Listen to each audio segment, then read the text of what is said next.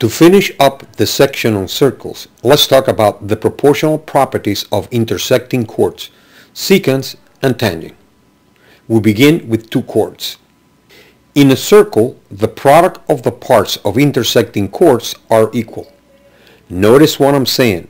I'm saying the products, so that if part A is 5 and part B is 6, the product is 30. And if the product of A and B is 30, then the product of C and D must also be 30. So that if C is 3, then D must be 10. And if C is 4, then D must be 7.5. Why is that? Well, let's begin by closing the chords with auxiliary segments here.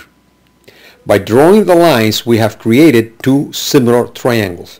And didn't we agree that similar triangles are proportional? If the triangles are similar, then the corresponding sides must be proportional, right?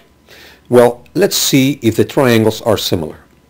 We know that two triangles are similar by AA. Let's see if we find equal angles. Okay, angle 1 and angle 2 are equal because they are vertical angles. And angle 3 and angle 4 must also be equal because they are inscribed angles intercepting the same arc. Get it? So the triangles are similar by AA. Let's take the triangles out and place them side by side so we may compare the corresponding sides better. Now angles 1 and 2 and angles 3 and 4 are properly referenced. Notice that once the triangles are properly referenced, then 3 is to 5 as 6 is to 10. And cross multiplying 3 times 10 is 30.